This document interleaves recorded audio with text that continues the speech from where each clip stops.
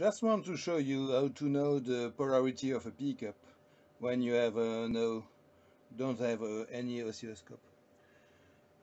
This pickup is connected to this old one analog multimeter, and I'm gonna use an old magnet from a speaker. And when I will approach the magnet from to the pickup, just notice if the needle goes to the negative way, or the opposite on the positive. So it's really short.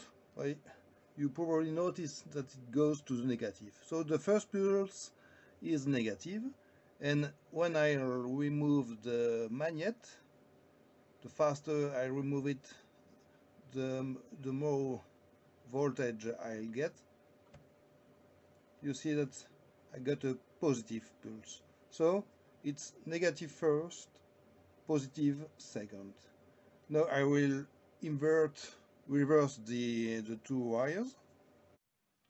Now the two wires have been reversed,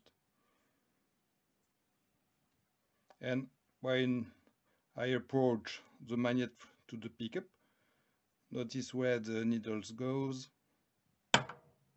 It goes positive.